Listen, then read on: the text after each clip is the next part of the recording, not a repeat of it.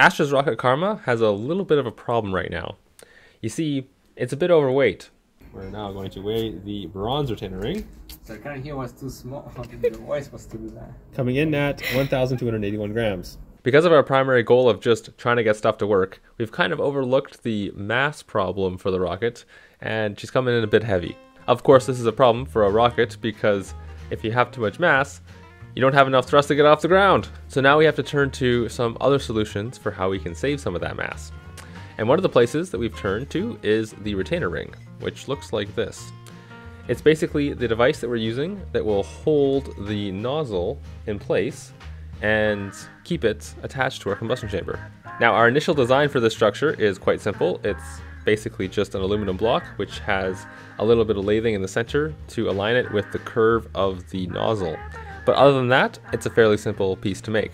But it turns out that from a structural perspective, there might be some room for improvement. And this is what led us to the world of topology optimization. Let me hand over to Atharva, who's the expert of topology optimization in our group.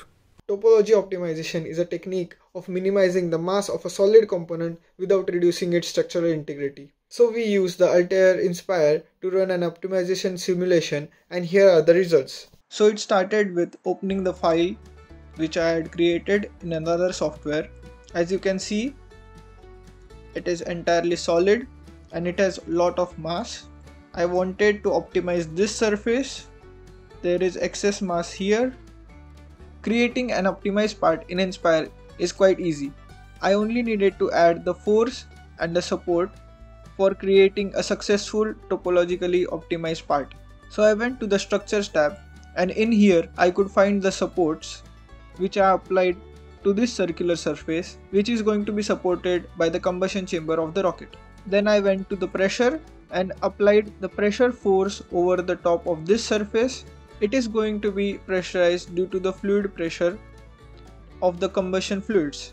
After applying the support and the pressure force, I went to the optimize option and started optimization. Then I selected the minimize mass option here.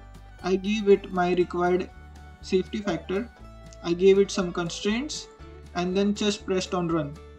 That gave me this beautiful optimized part. As you can see here, it has created supports only where more stress is generated and rest of the geometry is hollow. Inspire creates these amazing three-dimensional curves which support the structure only at the places where maximum stress is generated. This is the beauty of topology optimization models, which creates these amazing structures and removes all the unnecessary material, keeping mass at a minimum.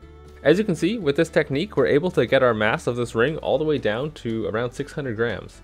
That saves nearly a kilogram of mass off of this initial design. Now, a kilogram may not seem like much, but for Karma, that's like 2% of its dry mass, and every kilogram counts. If we use this same technique on some other structures on the rocket, we may be able to save even more mass. So if you have an application where you're trying to minimize mass, checking out Altair's topology optimization software is not a bad idea. And remember, to expand your horizons.